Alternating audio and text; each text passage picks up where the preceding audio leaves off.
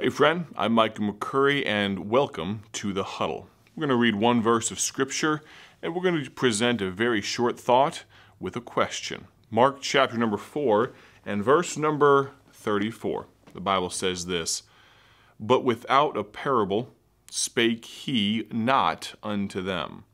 And when they were alone, he expounded all things to his disciples." You know, when I was a younger man, I always wanted to know more than I should have. I always wanted to be a part of the adults' conversation. I always wanted to hang out and was told to shoot off to bed. And I want to stick around. I want to hear what's being talked about. I had the opportunity, our family welcomed a lot of preachers into our home, and they'd have very interesting conversations with my parents. I always wanted to be around when that was going on. I wanted that expounding. I wanted to hear the deeper stuff. Well, that may be true for you or not, but I will say, if you had the opportunity to get a little deeper, to get a little extra with Jesus, I would guess that you would choose that. If he were walking among us and he talked to the crowds, he would be thronged, he would be mobbed.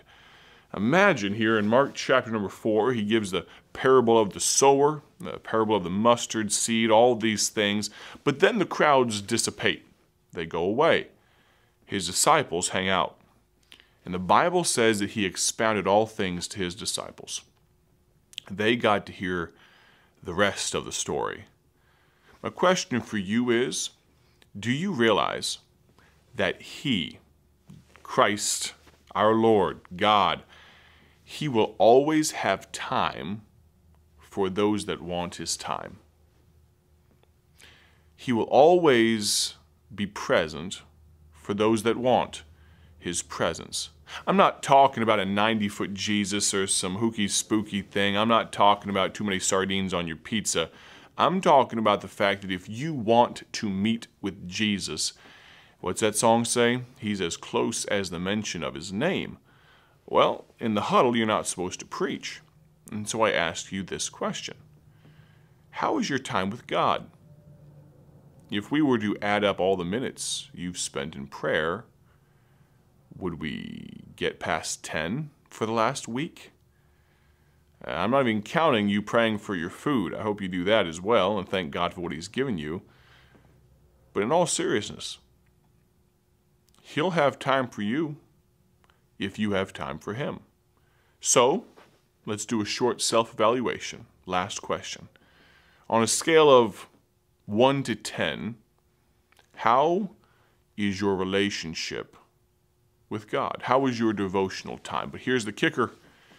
You're not allowed to use the number 7. A little trick interviewers use every once in a while. You've got to pick higher or lower. Maybe you'd be honest and you'd say it was a 3. Maybe you know your devotional time is anemic at best. Well, thank you for your honesty. We can improve that, can't we? But there's probably a lot of you that would say, it's okay, I'm doing all right. And maybe you'd pick that number 7. You can't pick it. See, here's the thing. If you pick a 6, you're basically average. Who wants to be average? But if you can honestly say, yeah, I'm an 8, I'm a 9, I'm doing all right. Praise the Lord. But you can always do better, can't you? How is your time with God? I want to thank you for listening to The Huddle today. Join us tomorrow as we conclude the week. God bless.